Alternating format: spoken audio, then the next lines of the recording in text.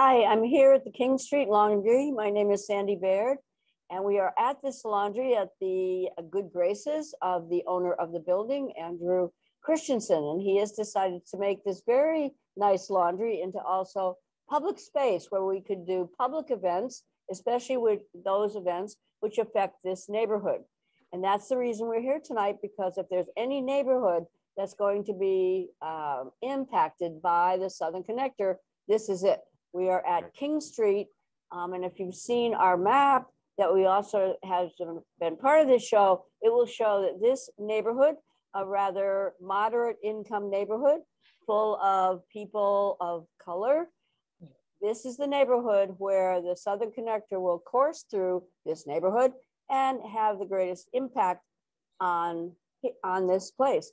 With me tonight is Steve Goodkind, who is the former civil engineer of the city engineer of the city of Burlington.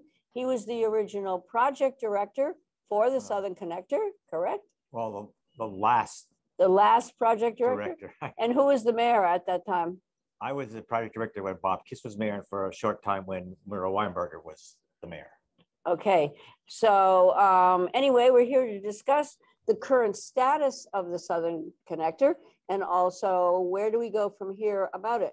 And Steve, as I mentioned, was the city engineer under all the mayors, right? Starting with Bernie. Starting with Bernie, and then with Peter Clavelle, and then with, I guess, who else? Brownell, Clavelle, Kiss, Weinberger. And Mayors Weinberger. Yeah. Okay, so Steve, bring us up to date. There's a legal status, right? Well, just to note, I think you said it earlier, if there's a ground zero for the traffic from the Southern Connector, we're sitting right next to it right now. What do you mean by that? Traffic from this highway will be increased as it passes, and it will pass through this neighborhood. In other words, unlike what the original intention of the project was, where it would go around the neighborhood, now it's going through the neighborhood. Okay, so we're in the King Street and King and Pine neighborhood, right on the corner, right? And so could you describe a little bit more of what you're, well, just as an example, the traffic in the south end of the project, streets like Home and Flynn, the traffic is projected to decrease by over 70%. Decrease when the highway is constructed and open. Traffic will be reassigned from those streets, and we'll take this new roadway. Mm-hmm. At this end of the project, where there really isn't a new roadway, just some it's going to end here. I won't call them even improvements. Some things will be done to the roadway up here, but the traffic will come into this end of town, and there'll be a 38% increase in traffic from this roadway. So it's kind of the flip side of the coin. And now you mentioned what's the legal issue here. Well, wait a minute. So go ahead. We have a map. I don't know if we're capable of showing that. Are we? Okay, so, and we had a map on our flyer. So maybe you could maybe explain the map a little bit. The map on the screen, people can see it.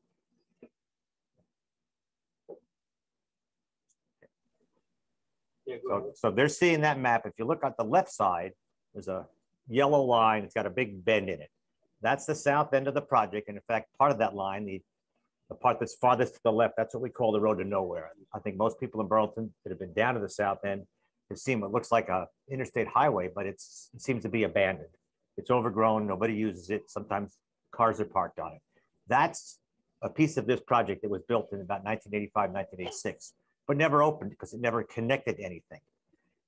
If you follow that yellow line, it makes a big bend and it heads to the right. That's the part of the project that they're building right now. But there's one caveat to that. It does not connect to the road to nowhere. So in other words, that solid yellow line would have a gap in it, and they're not intending to open that until this entire roadway is completed and a project called the Rail Enterprise Project, I'll talk about that in a second, is opened. So anyway, the project continues from left to right, and you see it's got a sharp bend, and it makes another bend. That's Lakeside Avenue. At that point, the roadway is going to start. It's going to stop being a new road. It's going to be improvements, call them improvements. Changes are going to be made to the existing road, to Lakeside Avenue, and then to Pine Street as we continue north to Main Street.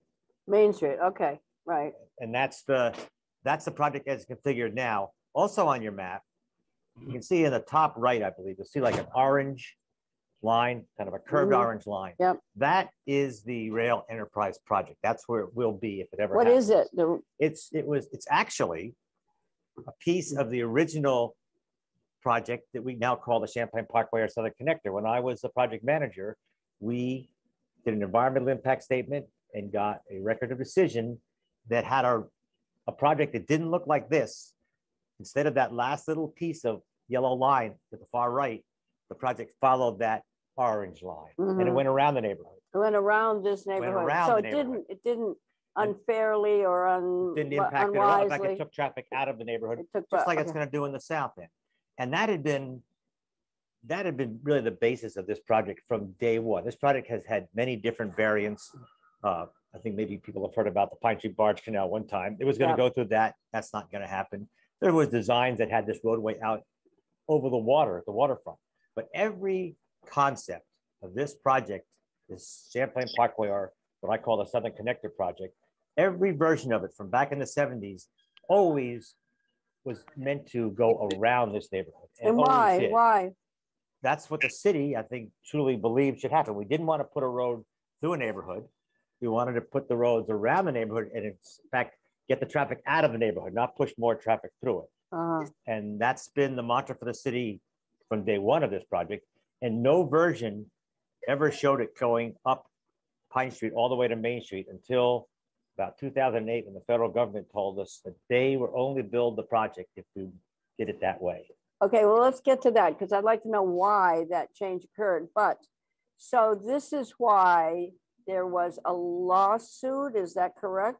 Lawsuit comes later. Lawsuit comes in about 2016 or so. All right. So how many lanes is this as well? Well, let's go back. The project started out like, well, there's something called an MEGC project. These are projects that were devised back in the 70s. It stands for Municipal Economic Growth Center. Yeah. And the idea was to build highways in such a way as to encourage the growth of urban centers. Right. Burlington is one of them. These projects usually involve some kind of what we call a ring road. If you ever look at a map of Boston or Houston, you'll see there's an interstate. There's an interstate that goes to the city, but then there's a series of ring roads that go around the city. Right. And those kind of connect other parts of the city to the interstate. Vermont didn't really have an urban center like a Boston or a Houston or something like that, or Chicago, but they did want to build some kind of a ring road system somewhere in the state, and Chittenden County was a logical place. So they conceived of a series of projects that essentially would create a ring road. Around the city. I-289 in Essex is part of it. Right. I-189 in the south end of Burlington and out in South Burlington, that's part of it. The circumferential highway, which I think most people have heard about, but it never got built. It, in fact, the project has been changed drastically from what it was going to be, but that was going to be the link. So you would have had this continuous ring road around Burlington, and then the Southern Connector and the Northern Connector were going to complete the ring. It would have been wonderful if they did it. At the western edge near the waterfront. And in fact, the Northern Connector is also part of that ring road system. So some of it exists. The circumferential highway, the biggest piece though, was not going to happen as a limited access highway. By limited access highway, think of an interstate. It doesn't have curb cuts or driveways or buildings on it. It's a road with limited access only at certain points. Usually involves higher speed travel. Right. Just to say what happened to the circumferential highway, they made the opponents made a case that was not necessary. What we really needed was a road that would be what we call now a complete street, a road that everyone would use, would be bicycles. Yeah, just more usable and not be this obstacle going through the area, but something which was an integral part of it. And the state eventually said, yes, that's what we'll do. And that's what I think they're still planning on doing. You would have thought at the same time, they would have looked at the Southern Connector and said, well, isn't that really the same? It's just another piece of the same project. Right. Shouldn't we do the same thing here? Build a complete street? But no. How come? When you they say didn't want to do it, they just did not want to do it. So what is it then? How many lanes? Well, it depends where you're looking at it. Here's an important thing to note. Originally, it was going to be a 4-lane limited access highway, very similar to 189. Not a lot like 289 because 289 only has really 2 or 3 lanes. This is going to be a 4-lane and maybe 5 or 6 lanes at the intersections. That's what it originally proposed. Back in the 90s, Scott Johnstone was a public works director. I was city engineer. And Scott thought, we all thought, this road was just overdone, overbuilt. And he persuaded the state that it should be downsized to basically a 2-lane road instead of a 4-lane road, 1 lane in each direction. And the state eventually agreed with that.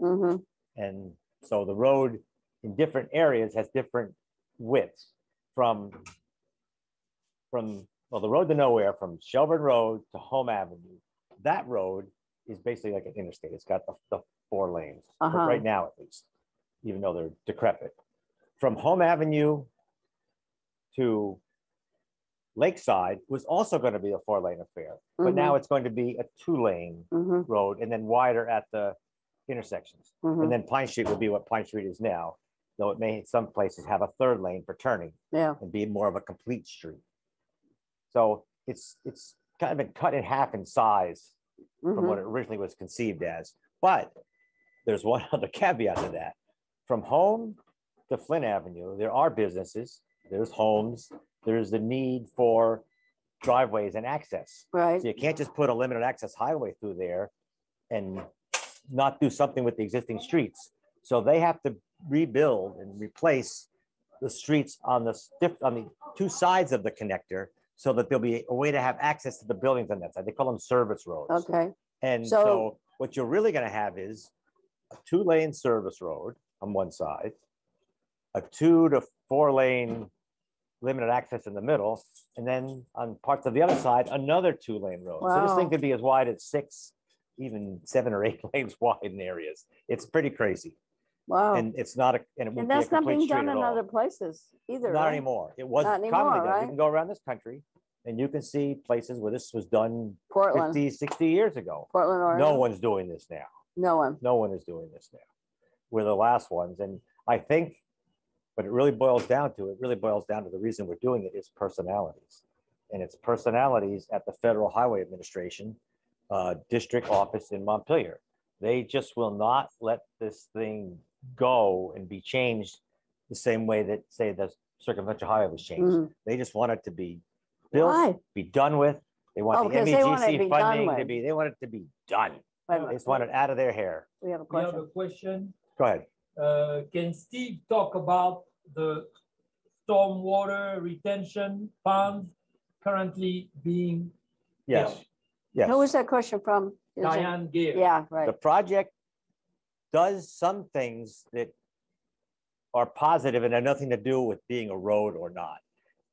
In the lower, the downslope areas of Flynn, Home, Lyman Street, Foster Street, they've had flooding down there during heavy storms for years. And part of what this project would do when it passes through that area is it's going to put a stormwater system in for the roadway, and it's going to pick up those streets also. So one thing it can do is it can alleviate stormwater problems in some of those neighborhoods. And the ponds are designed to treat that stormwater before it's discharged back into Inglesby Ravine or into Lake Champlain. So that part of the project is good, and actually could be a standalone. You could do that without building the road at all, and it would work just as well. Now, the other thing to remember about this, though, is they're also doing, under the guise of stormwater, they're putting in what I call a bridge. It's a giant culvert that is going to allow the roadway to cross Inglesby Brook. That part of the project has nothing to do with stormwater. It doesn't treat, it doesn't divert, it doesn't in any way do anything to be beneficial to the lake as far as stormwater is concerned. It's just a bridge. It's just to allow Inglesby Ravine to pass through this large culvert and a road to be built on top of it. So there's a couple of things going on down there now. They're building a stormwater system, which could benefit some of those neighborhoods, whether the road is built or not. And then they're doing this major project at Inglesby Ravine, which has absolutely nothing to do with stormwater. It's totally for the road. And that's where most of the work is going on right now.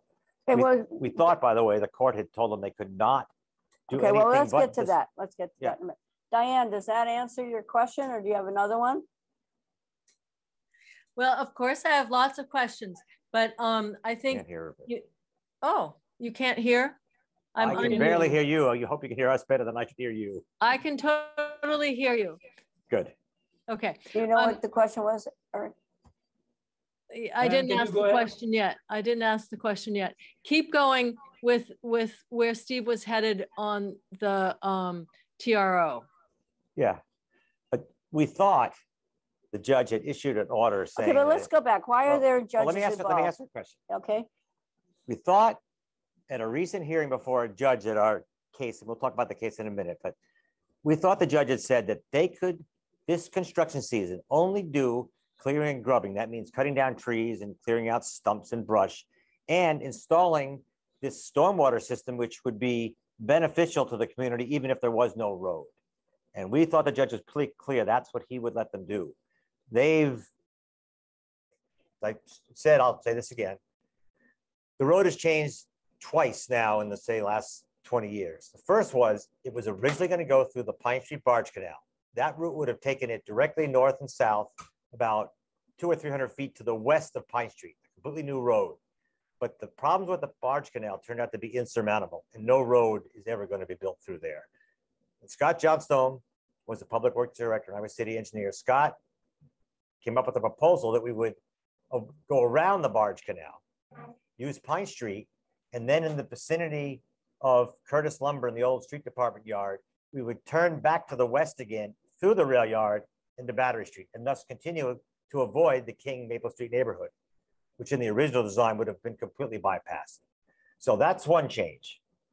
Then in about 2007, the federal government said, the only way we're going to support this project is if you don't go through the rail yard, but just go straight up Main Street through the King Maple Street neighborhood. Like it and is that's now. the way it's going to be. And they basically said, take it or leave it. If you don't like that, then there's no project. And we tried to fight that process for about 2 or 3 years. And finally, at the end, they said, if you don't stop fighting this, we're going to stop paying all the bills. We're going to basically shut you down. And eventually, what was written as a decision by the federal government is this road will go from Lakeside Avenue to Pine Street, and from Pine Street all the way to Main Street. And that's the project now, through this neighborhood. That's the way it is. Through this neighborhood. Okay. I think everybody in the city that was involved with the project was disgusted with that, but there didn't seem to be at the time another choice of what we could do. It was take it or leave it. So in your view, then the problem is that going through the neighborhood and having this huge impact on this neighborhood, Correct. which was not part of the original. For 30 thinking. years, it was never part of various designs of this project, never a part of it. This is I'll say a last minute thing. And the reason I believe is, this is what I think is, I think it's actually a personal thing. I mentioned this MEGC funding earlier. What that funding does, it provides 95% federal money for highway projects, 3% state, 2% for city. That percentage for the city is very, very low, very advantageous. Normally cities pay 10 to 20%. So 5 to 10 times as much as we're going to pay for this road. So that gave this road kind of legs. But the project has gone on for so long, and all the Vermont MEGC projects went on for so long, none of them were ever built. And now when the new federal highway administrators come to Vermont, the first thing they want to know is about these MEGC projects. It's like the last of the dinosaurs. No other state has these projects as active projects anymore. And back in the 2000s, the federal highway administrator at the time said, he's going to get this off the books. We're going to get this thing done. Okay. So they just want to say it's he done. He wanted it done, and that's why he did this. He thought that was the quickest way to get it done. Okay, so is that all right? I'm going to go on to the legal challenge that you have brought. Well, just as a lead into it, even the city at the time, who was the mayor? Just was the mayor. Nobody wanted this. We had fought it for 3 years for them to take this decision back and let us go with a route that went around the neighborhood. And finally, they just wouldn't do it. The city said, okay, if the only way we can have any part of the project is to do that way, we'll do it. I don't think that was a good decision. And that was under the Weinberger? No, that was KISS. KISS. Now, to his credit, and I have many disagreements with Mayor Weinberger, but he recognized that going through the neighborhood was not a good thing. Okay, so then what happened? Now it's going through the neighborhood again. He picked up on something we were trying to do in the last waning days of KISS administration and come up with another reason to still take the roadway through the rail yard to Battery Street. And he came up with a bigger version of that and promoted it. and that project is somewhat alive right now, though it's many, many years away from being completed. If that project is completed, it's the Rail Enterprise Project, that would take the traffic and take it around this neighborhood. Just like our plans used to do it, it's almost identical to it. And that's a project that they're doing this kabuki dance now. Okay, so if that project can happen, normally that project wouldn't even be considered because it was rejected in an earlier process. You can't keep bringing old stuff back. Anyway, that's where it stood. Now, in 2016, a group, I was a member of it, Pine Street Coalition, right, filed a lawsuit against the project. And the project looked like it was about to go to construction then. And the lawsuit contended a bunch of things. Some of them were environmental concerns about the project down in the south end. And one of them was a concern about environmental justice. Okay, so this is kind of a new idea, this environmental justice, or not? New. When we were challenging the Fed's decision to go up Maple and up through Maple, King, and Pine, we raised the concern about environmental justice. Which is what? What does it mean? Environmental justice says you don't build a federal project through a low income or minority or both neighborhood. And this is it. This qualifies as one. And that's the reason, without using the term environmental justice, that was always the city's position. You're not going to put this through this neighborhood. We never wanted to do that. Like that, this was an idea that was rejected by prior developers. In 1997, right? I was project manager. We did an environmental impact statement and got a record of decision from the federal government. During that process, they asked us if we would consider a route that went up Maple to Maple, Pine, and King. And we said, no, we don't because of this. And it just went away. Okay, so the theory. When 10 years later, when we did the next, had we do another EIS, and the same question came up, and we said again, no, we don't want to do this. This is not, this project doesn't want fair. Well, we didn't say that. We just said, this is not what we want to do. We've rejected it before. And we thought they would just, again, take it off the table. Because instead they said, no, not only is it not going to be off the table, that is the route you're going to have to do. That's how it came down. Wow. And but there are principles, aren't there, in the law that state that federal projects? There were principles in, say, 2009, but they weren't strong. Other environmental concerns in the environmental documents could supersede them. In other words, let's say it was a historic neighborhood versus a environmental justice issue neighborhood. The historic neighborhood could override that. Okay. But when Obama became president, they changed that and they strengthened those laws. And now they do trump just about everything else. This idea of environmental justice. Correct. And in our lawsuit, that was a big part of it. And to, I think, everyone's surprise, the federal government, through their federal attorney in Burlington, responded saying, you've got 5 issues, plaintiffs. 4 of them we think we're good with. We don't think there's any issue there. We know you've raised the issues, but we think we're great. But he said, your environmental justice complaint is valid. We don't think that. This is the federal attorney representing the state and the federal government on this project. Okay. And he said that your environmental justice concerns have merit, and the review they did of environmental justice back in, say, 2007 or 8 doesn't pass muster today. And since the project hasn't been built, you got those rules apply. So make a long story short, and I don't know if this ever happened anywhere else before, but the federal government rescinded their record of decision, which decided it was going to go, the project would go up Maine, blah, blah, blah. And went back and said, you got to do your environmental impact stuff again. And we have to issue a new record of decision, and we'll see what comes out of that. So that was for us a huge victory. Yeah, sure. We didn't even really, we filed court papers, but we didn't have a trial. They basically conceded on that issue. But as always seems to happen, then when the state and the feds and the city bureaucrats got a hold of this thing, they basically did what I would just call a whitewash. I mean, they went through what looked like the motions, but didn't change a thing and said it was always okay, which is really counter to what the federal attorney had even said when he said, wait a minute, it doesn't pass muster. All of a sudden now it passes muster. Okay, so are there any comments or questions at this point? No, Christopher? Chris? Well, I think one thing to note is when the record of decision was rescinded, that was the golden opportunity for all the people involved in the project to redo it and do it the way they wanted. the mayor, who I said knows better about this, that was his opening to say, okay, let's do this Let's right get now. it done, Let's do yeah. a modern project, a complete street. Let's deal with the environmental justice. Let's get the project out of the neighborhood. Could have done all of that. Instead, with his state and federal allies, they just hunkered down and said, we're not changing anything, and went forward. They were just given the keys to the kingdom there, and they would not take it and run with it. They just hunkered down and doubled down and said, we're not changing anything. Okay, so now where are we at? Let's go back to this legal case that the Pine Street Coalition filed. And Well, what was the basis?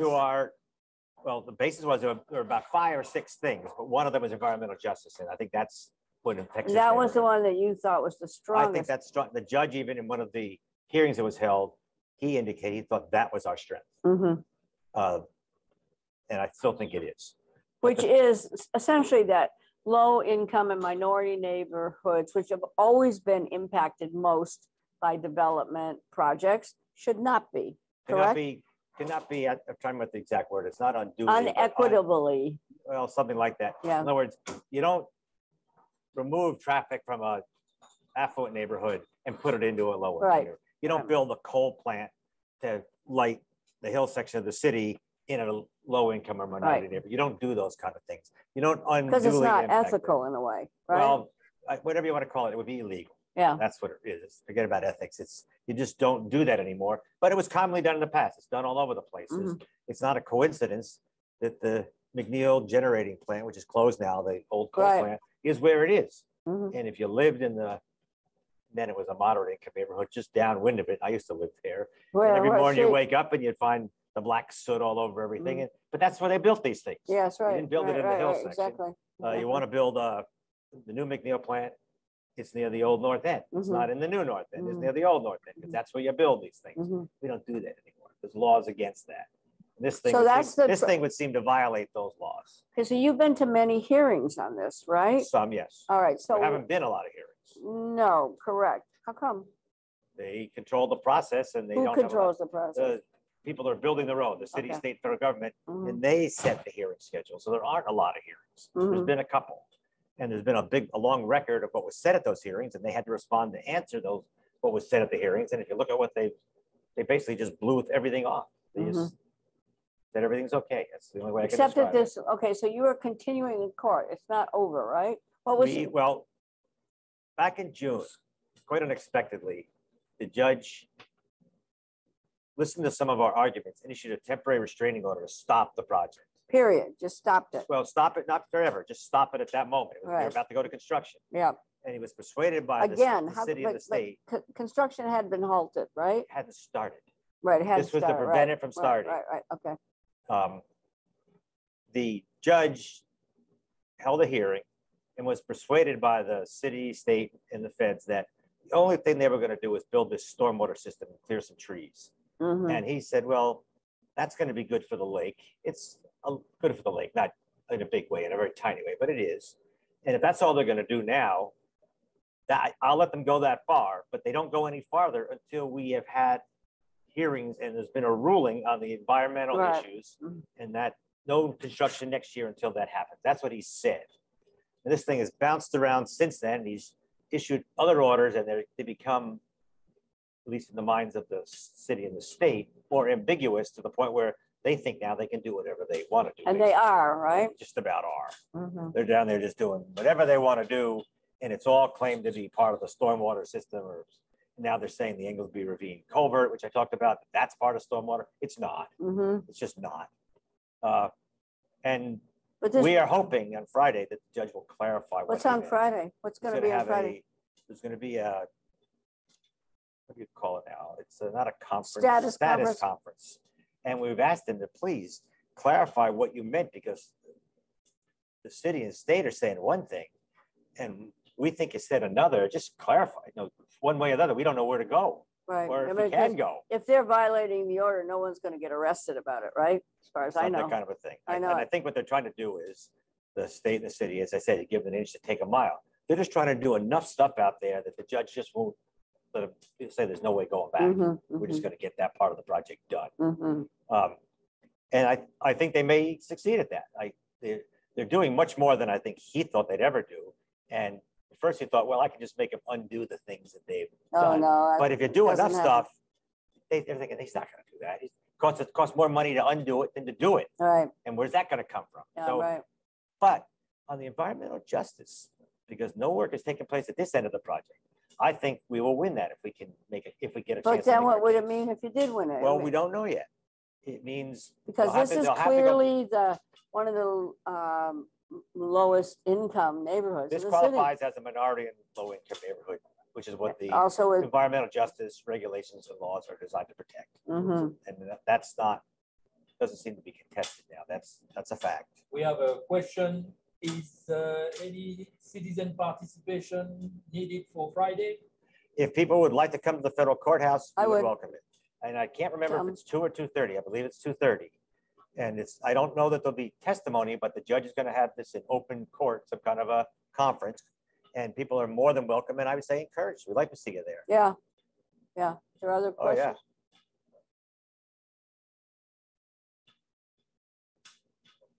Let's have Diane. Diane? You ask her to mute. Let's see, can you hear me? I can barely hear her. Okay. So yes, it's 2:30 as far as I know. And I was typing in that Cindy Hill, the lawyer, will need support there. So I do think if people go, that would be a great idea. It would be a good idea to go. I say, show up. Yes. The judge would like to, I think the last time we had a hearing, there were quite a few people there. No, I think the judge was impressed that there were people that cared about this. It wasn't just a couple of lawyers arguing amongst themselves. So I say, be there. It would be a good idea. Always is a good idea to show up in court because really important decisions are made, especially on local decisions. This is a very important issue. Okay, are there other questions or comments? Okay. Oh, we have Sally. Who's that? Okay, Sally. Hello, We can't hear it through this. Okay, can you hear me? Yes, Barely. now. Yeah. So I think you're saying that, Steve, that this is not 100% done deal. At this point, that we can still keep fighting this. It's by far not 100% deal. In fact, I think it's very close to 100% winnable on the environmental justice question. And but winning it, not sure what the judge, let's say he rules in our favor, what he would do. Would he require a whole new environmental impact statement on the whole road? Or would he say, well, this part of it's done, we're not going back there, we'll just look at the northern section? But that would be a win. Anything that gets them to go back and look at a plan that requires this road to go through Maple and King and not divert around it, any decision that supports that would be great. And I think that's very, very winnable. And the judge even hinted in an earlier hearing that he thought that was our strong point. He didn't think some of our environmental concerns were weighty enough at the time and timely enough, but he thought that the environmental justice stuff, that was good stuff. He's not saying he's going to rule on it in our favor, but he was holding that out as he thought that was a strongest part of our case. Do we this is far from over. One problem though, Diane, as you know, is that lawyers cost a lot of money. And so the people who have the money and the power in this community have put a lot of money into this situation. And the opposition are just normal people like Steve. And it's difficult to pay the legal fees that are necessary to keep this fight going. Yep. So if anybody cares to donate for our lawyers, that would be wonderful. And that would be, I don't know. Well, I think now, just go back a step. Tony Reddington was a big part of this project. He ran our website, he ran our fundraising, and he died recently. And we're trying to pick up the pieces from that. But if someone is interested, he was also in charge of a lot of the money that was raised, right? Yes. And if people are interested in what they can do, the best I can say now is if you go to our webpage, which is, I don't know if this can be shown anywhere. No, because where people show up, Pine Street Coalition's webpage, and it looks a little different. For some reason, when I printed it out, it didn't print the box that said email. But you could email us and ask us questions or say you'd like to donate, and we would get back in touch with you. We're trying to set up a new way to donate now. They could send it to my post office box. Well, no, I'd rather just email us and we'll have a communication. We don't want to just accept checks at this point or anything. We would want you to know where it's going and make sure we have a bank account that we control that it's going into. So that's my suggestion. If people want to help, that's the best way. And show up, for instance, at this this status conference. Right. Right. So I should say that in meetings, Steve is now sort of in charge of where Tony was in charge in terms of this Pine Street Coalition. And it's critical that the money go into a new account. Correct. Because what we learned was that some of the accounts that had been set up on websites really weren't useful. I can hear Bruce. Yes, you make it that right point, Diane. I'm now picking up from Tony, but I have a long way to go to get fully up to speed. But one of the first things we're going to do is set up an account, a bank account, probably at Opportunities Credit Union, and everything will track through there. And there'll be just an easy way to know what came in and where it went. And that's something that's about to happen, but it has not happened yet. So I would encourage people, if they're interested in donating or participating, to email us, and we would give them instructions when this is ready. Why don't you say what your email is? I don't have there's a box here. This is one of the things Tony knew, but there's a box on the web page, and it says email us. If you click that box, you would be able to email us. I don't even know what the email is. That's something he set up, and I have to learn more about it. Which shows, it might even be his email, so something we have to correct. It's something we're working on. And it shows, don't do anything unless you've heard from us, is I guess the best way. But that shows how many people are indispensable, and Tony Reddington certainly was for this project. We're trying to replace him, right? There's going to be a memorial service for him. It was going to be last Saturday, but there was some illness in his family, and they canceled it. I think that will happen. But it's hard because he died unexpectedly, and there was not the ability to have some kind of a smooth transition. All of a sudden, he was gone. He had all his passwords. He had all the rights to everything, and we slowly begin to piece that back together so that we can continue with the same framework, but other people now taking over some of the responsibilities. So I will ask another question unless somebody else has anything to say or a question. Yes, Eric? Someone has. Okay. Ask her to unmute herself. Sally Ballin has her hand up. Yeah. Can't really hear. I'm just wondering if there is some counter proposal in people's minds, if you're thinking along the lines of what might, instead of having this, carving another highway into Burlington, what alternative there might be for moving people. I think I hear what you're saying. You're wondering what alternative would it be to the court fight? And actually, I'm with you on that. To having a highway and relying on automobiles. I can't hear you very clearly. I'm wondering what alternative there would be to having highways and more automobiles. If this isn't the moment alternative to what? So court fight. Alternative to?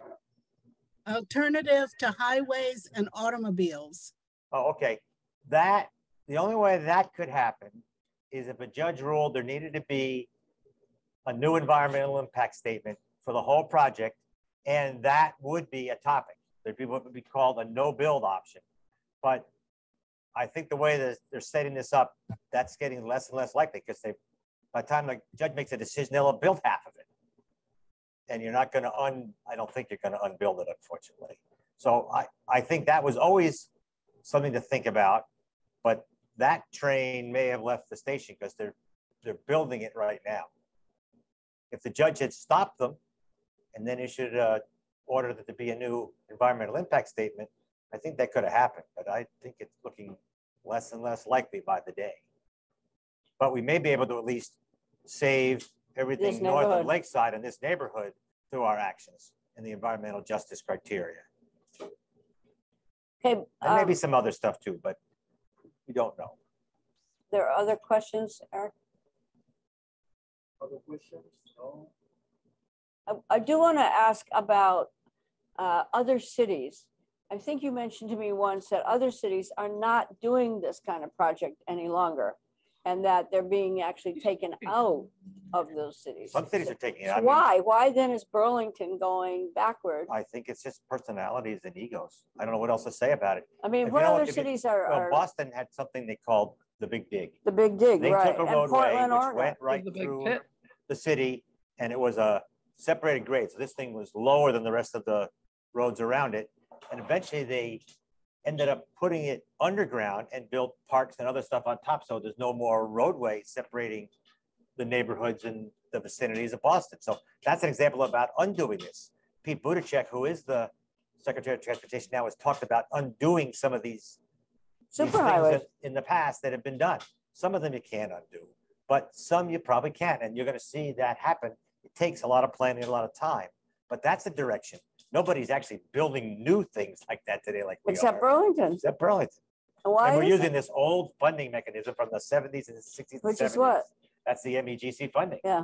So it's everything's old about this project. It's a dinosaur. And it Well, really what's didn't have to why? happen. Yeah. I think we gave them, as I said, when we got the Just federal attorney to say, you got to redo this EIS, that was the moment this thing could have really turned around. Just like the circumferential highway has turned around, but they just wouldn't do it. And And by they, who you mean? state, the feds, City. and the city. Wow. Three of them, each one would say, if the other one wants to do something, they'll consider it. And the other one would say, well, no, you have to choose. It's like just pointing the finger at each other saying, you're going to decide whether we can do this or not. And nobody decided. What they really were doing behind the scenes is sticking together and making sure nothing changed. And this thing just bowled ahead and got built. That's what they intended to do. That's what the documents we have show. That they basically said, we're not going to consider anything. And the way it changes, it costs money or time. Mhm. And almost anything you do costs money or time. So they basically said, we're just sticking with it. And that's the way it's going to be. And they just covered everything up, whitewashed everything. They're going ahead now and they're trying to do it as fast as they can So it before a can't be judge on- tells them right, to so it stop can't be undone. and makes them undo it. And I don't think he will. I hate to say it, but I don't think he will. So having just been at Curtis Lumber, they said that that the road, the way it's designed now for the future to go through Curtis Lumber was incredibly upsetting to them. It took out more buildings than they can afford to have happen, and that they were now starting legal process. So I thought that was interesting because that's the other end of the road. And I think what has to happen then is easy. a different route may have to be found or some way to make them whole. I think that could be a problem. That's right, because they need that space. But with the problem with that though is, of course, once they build this version and they build the version that goes up Pine to Main and across King and Maple, once they do that, if people are going to contest the rail enterprise project, which would reroute the traffic around the neighborhood, it'll never happen. This neighborhood will just have this new traffic imposed on it and there'll never be any relief. Mm. And that's part of the problem of what's going on today. Everyone's got to get on the same page. We have to find a way. If we don't, then all the promises that the rail enterprise project will take care of the problems that the connector causes with traffic, it's not going to happen. And that's what we're concerned about. They can say they're going to do the project, but if you're going to have legal challenges, that's going to delay it. I also know that the recent meeting or hearing they had at City Hall about that project, it was very clear from the engineers for the city who are managing the project that there's no money, there's not anywhere near enough money for the project right now.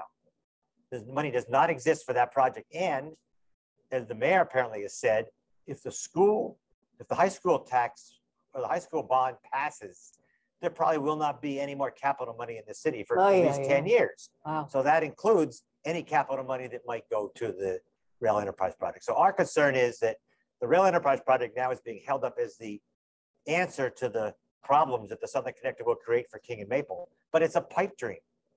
Something has to change. It's a pipe dream. And they probably should not have built the piece they're building now if it's dependent on that rail enterprise project because it's going to be the second road to nowhere. It's just going to sit unused. And one interesting fact people should know also, back in the 90s, they were about to build the same section of roadway they're building now. And at the time, Governor Dean, at the last minute, they were ready to go out to bid. He personally intervened and said, you're not going forward with this project until you figure out what you're going to do with the north end. So we've been here before. The governor stopped it. But somehow memories get fuzzy and the feds and the state go back to their old ways and keep pushing the project again. And now we're trying to do the same thing, stop it. And I wish we'd stopped it before they spent a lot of money on what they're doing now, because that could be another road to nowhere for a long time. And when people see how big a project it is, that it's not one road, but it's 3 roads in some areas, it's just going to blow some minds of what this, of the waste and the archaicness of this thing at this point, when it could be so much better, so much better. Right. Any final thoughts, comments? Show up Friday. Yeah.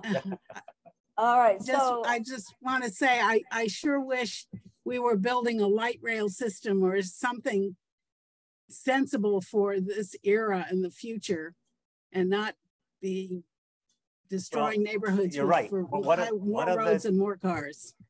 One of the curses of this has been sometimes when a project has money, you end up with a worse project. If a project has to work for its legitimacy, you end up with something better. But this project had this MEGC funding, which was like just raining money. Do whatever you want. Doesn't going to cost the city hardly anything.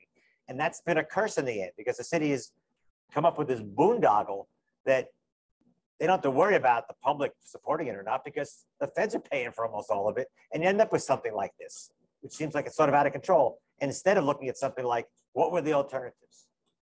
And we gave them that chance to do that again in the last few years, and they refused to do it. They could have looked at the whole thing again, looked at it in light of 2020 designs and 2020 needs and 2020 understandings. No, they're looking at it in terms of 1960 and 1970 understandings. That's what we're stuck with. And it's egos. You have a mayor who knows, and I'm not a big fan, but he knows what's right here. This isn't like he thinks this is really good and no problem, let's do it. He knows it's really bad, and he's trying to come up with ways to fix it later, when they should have just stopped it and not gone forward until they could do it right the first time, which is sort of our motto. Let's not do it and then have to fix it. Let's just wait, take a breath, redesign, and do it right. I just want to add that as Steve knows, the problems are from one end to the other, and we're no longer talking about the first leg of it, because that's sort of underway. But the dead ending of Pine Street as it arrives in South Burlington is one of the really critical pieces that's missing in this whole puzzle as well. So as you said, from start to finish, it's problematic. And one thing to note that's of interest, I've seen correspondence where the mayor and the public works director have asked the state and the feds if they can change that. They know that's wrong now. Maybe it looked pretty good 20 years ago, 30 years ago. It doesn't look good now. They asked if that could be changed, and they were told no. So they know better. They want to change it too. Why they aren't fighting harder for it, or why they didn't, I don't really know. But they do know that that's not good. And they also know that this stuff that's going to happen up at King, Maple, and Pine is not good. Yet they somehow feel they'll be able to fix it sometime in the future. Maybe. Maybe. Okay, we're almost out of time. Are there any other questions? Last? I have a question. I have a question, Steve. Right here you go. Go ahead. So my question is regarding the Rail Yard Enterprise project. I'm told that 90% of the cost will be covered by federal and state funds for the Rail Yard Enterprise project. But I'm curious. That's what they're saying, yes. Yeah, that's what they're saying. Still, I mean, that's 10% of something that could be a very large sum of money. Do you know what the estimated cost is for that Rail Yard Enterprise and how much we would be on for? Because I do see councilors pushing for that to alleviate the traffic flow from the Maple King neighborhood. At this meeting that I was at a month or so ago, they had some numbers and it was in the 25 or $27 million range. But then one of the city engineers stood up and said, but we know that's wrong. We know it's much, much higher. So they're doing some numbers preliminarily now, but they know it's much higher. And the one wild card is when you do these projects, well, most of the money might be covered by the state or the feds. Anything to do with dealing with pollution, dealing with contamination in the ground, that will not be covered by them. That's solely on the city. And if you know anything about rail yards, they are about the dirtiest places because the rail companies have been exempt from most of the environmental pollution laws forever. And so a lot of stuff can happen on those properties and they don't have to be accountable for them. But if you're going to build a road and start digging and doing other activities out there, you're going to have to deal with it. So that cost alone, even if a lot of the regular stuff is being paid for by the state and the feds, the pollution stuff is all on us and God knows what's out there. So it could be unfortunately, quite a bill. We don't know yet, though. They haven't done that work. But even their own engineers are saying at the hearing that the estimate now was way low and there is not enough money currently identified to build this project, rail enterprise project. Right. Yeah, I appreciate your answer. Okay. Go ahead. I'm sorry. Oh, I appreciate your answers. My other question is the mode of conveyance are we talking about a raised road that goes through the rail yard, or are we talking about cars that are going to have to share the right of way with trains coming through? No, it'd be a road. It'd be a two-lane road. Okay. Connecting from basically Kilburn Street, roughly, going diagonally to Battery Street. Thank you. All right, well, thank you very much for joining us this evening. Again, if you would like to support Steve and his Pine Street Coalition, which is attempting to make a better road here for the neighborhood in particular, please, you could send email us. Go to this website and click the email button and we'll see if we can get back to you. And figure out maybe a way that you could donate for our legal expenses or for Steve and the Pine Street Coalition's legal expenses. And thank you very much for joining us. And we will be back in a couple of weeks. Again, thanks Andrew Christensen, who is now the owner of the King Street Laundry. And he has made this space available to us and to other people who will use this laundry as a laundry, as you can all tell from the people coming in, but as a real place to do real educational events. So thank him, thank the King Street Laundry, and thank everybody for being with us tonight. Thank you.